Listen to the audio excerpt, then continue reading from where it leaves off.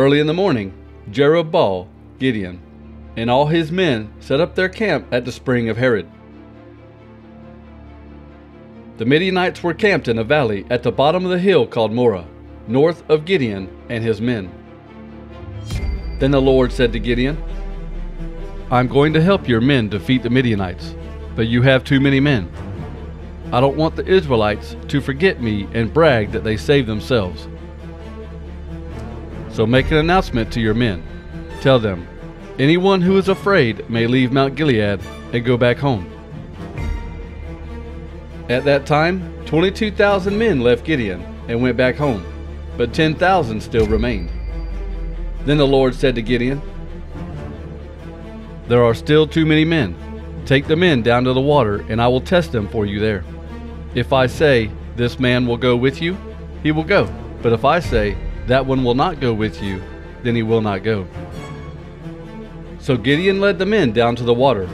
There the Lord said to him, "Separate the men like this.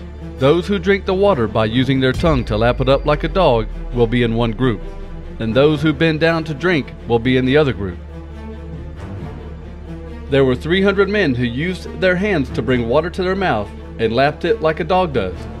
All the other people bent down and drank the water. The Lord said to Gideon, "I will use the 300 men who lap the water like a dog. I will use them to save you, and I will allow you to defeat the Midianites. Let the other men go home." So Gideon sent the other men of Israel home. He kept the 300 men with him.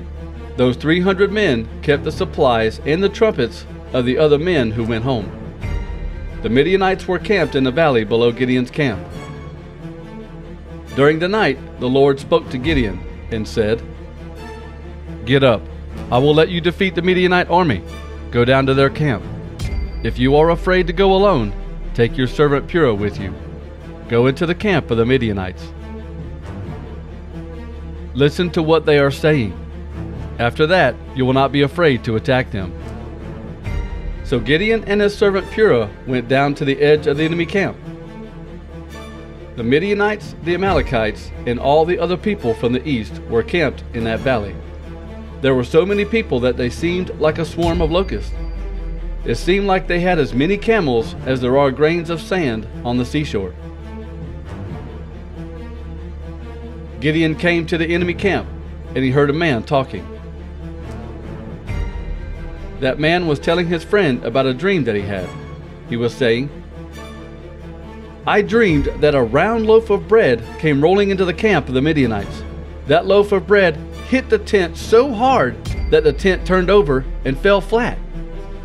The man's friend knew the meaning of the dream. He said, "Your dream can only have one meaning. Your dream is about that man from Israel. It is about Gideon, son of Joash. It means that God will let Gideon defeat the whole army of Midian." After he heard the man talking about the dream and what it meant, Gideon bowed down to God.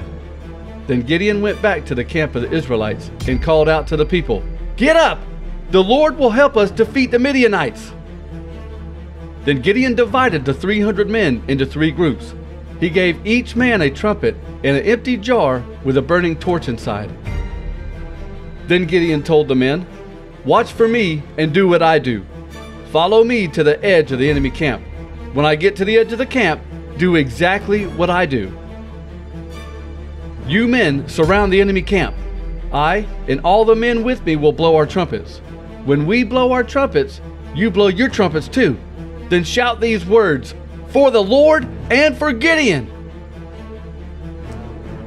So Gideon and the 100 men with him went to the edge of the enemy camp. They came there just after the enemy changed guards. It was during the middle watch of the night.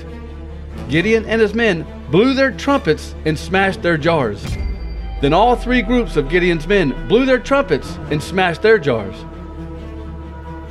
The men held the torches in their left hands and the trumpets in their right hands. As they blew their trumpets, they shouted, "A sword for the Lord and a sword for Gideon!"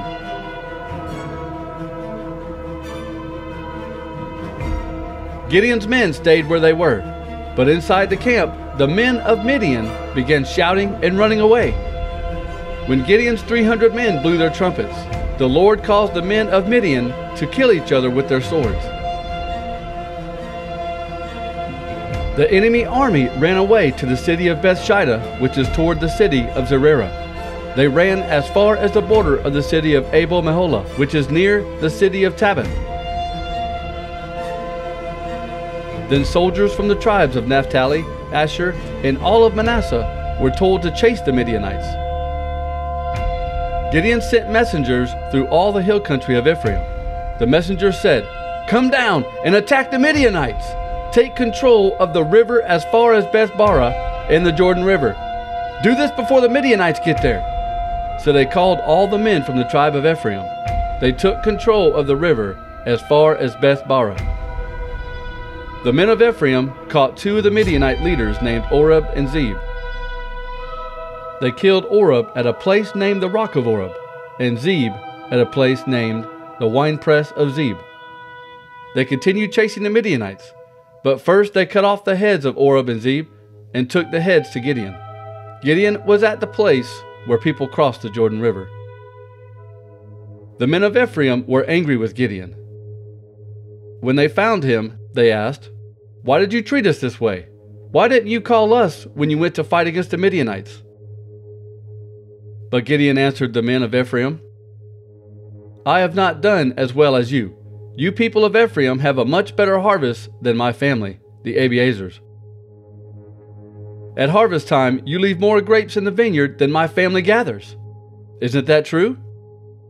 In the same way, you have a better harvest now. God allowed you to capture Oreb and Zeb, the leaders of Midian. How can I compare my success with what you did?" When the men of Ephraim heard Gideon's answer, they were not as angry as they had been. Then Gideon and his 300 men came to the Jordan River and went across to the other side, but they were tired and hungry.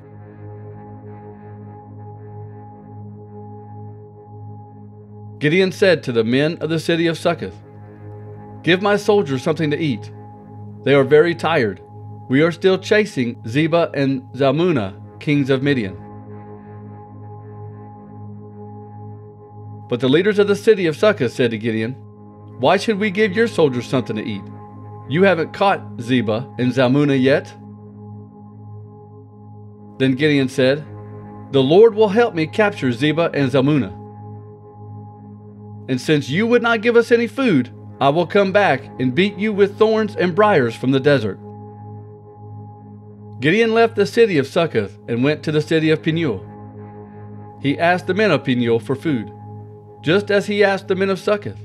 But the men of Peniel gave Gideon the same answer that the men of Succoth had given. So Gideon said to the men of Peniel, "After I win the victory, I will come back here and pull this tower down." Zebah and Zalmunna and their army were in the city of Karkor. Their army had 15,000 soldiers in it. These soldiers were all who were left of the army of the people of the east. 120,000 strong soldiers of that army had already been killed.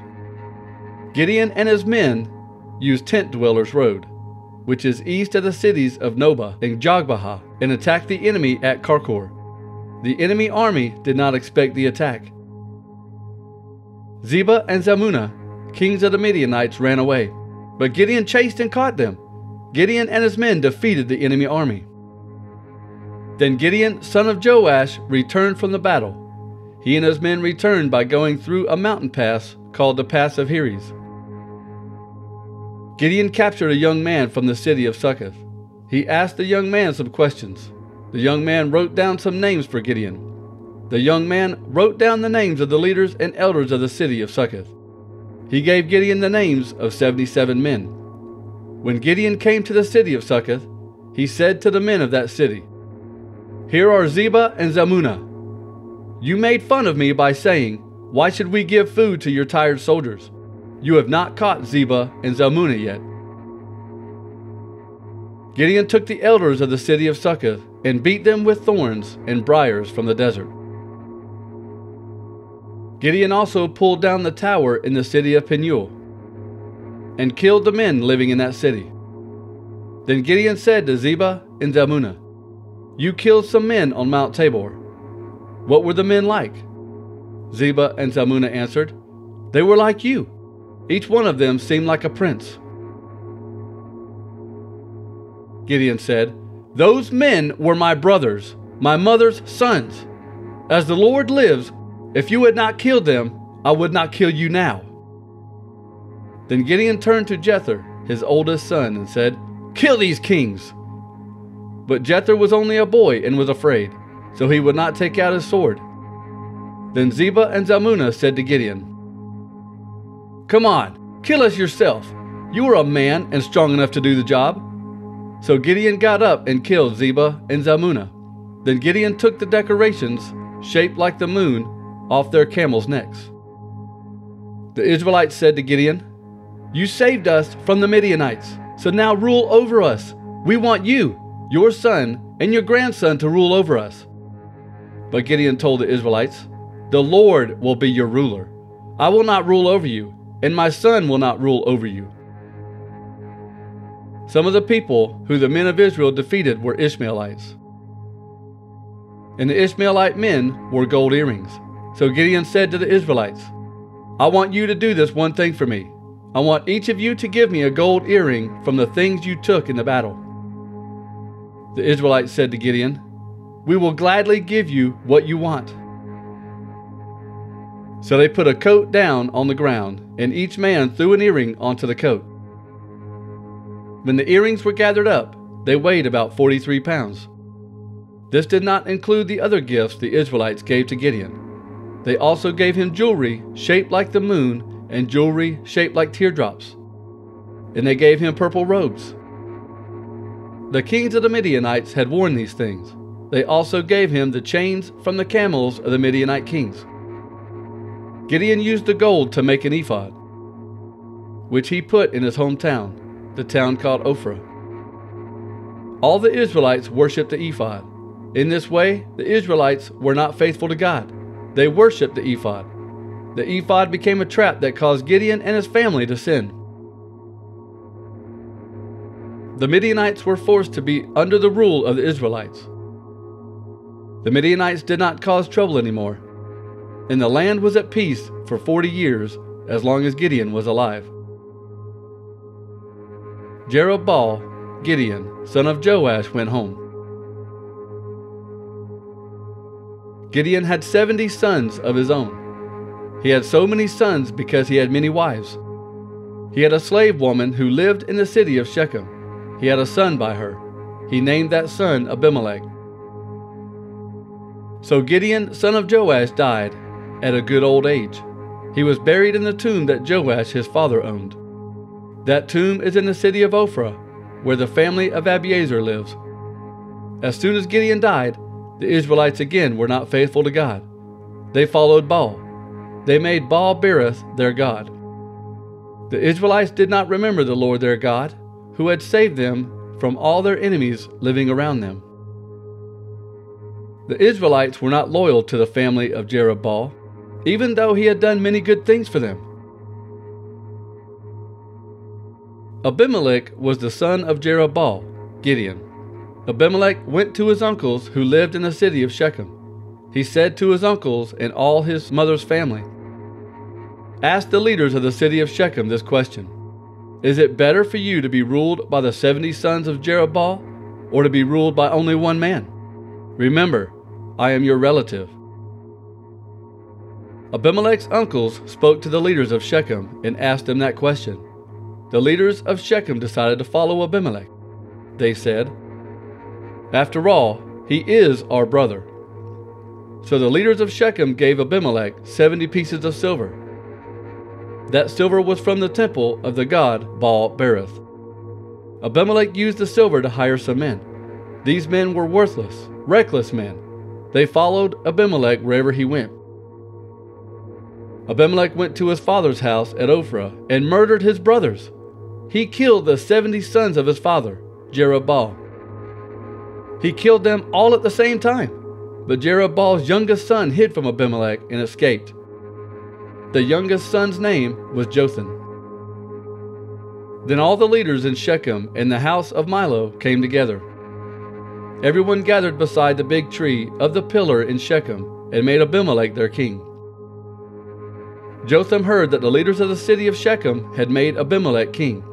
When he heard this, he went and stood on the top of Mount Gerizim and shouted out this story to the people. "Listen to me, you leaders of the city of Shechem, then let God listen to you. One day, the trees decided to choose a king to rule over them.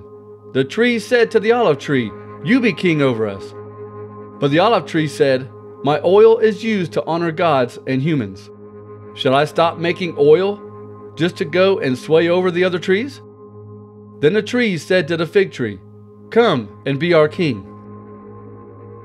But the fig tree answered, 'Shall I stop making my good, sweet fruit just to go and sway over the other trees?'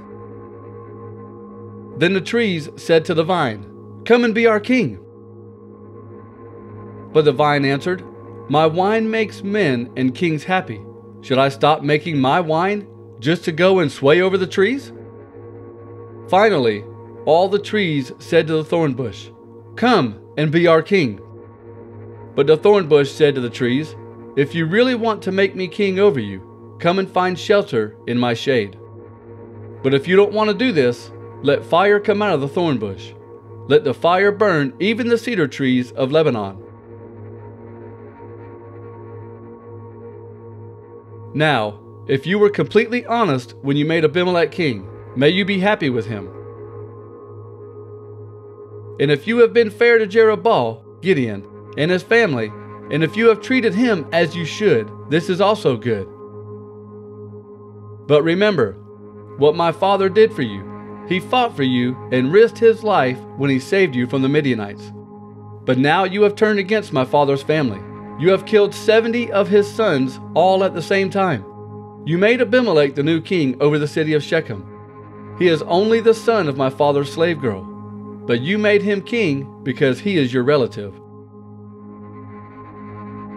So if you have been completely honest to Jerubbaal and his family today, then may you be happy with Abimelech as your king, and may he be happy with you. But leaders of Shechem and the house of Milo, if you have not acted right, may Abimelech destroy you, and may Abimelech be destroyed too." After Jotham had said this, he ran away and escaped to the city named Beer. He stayed there because he was afraid of his brother Abimelech.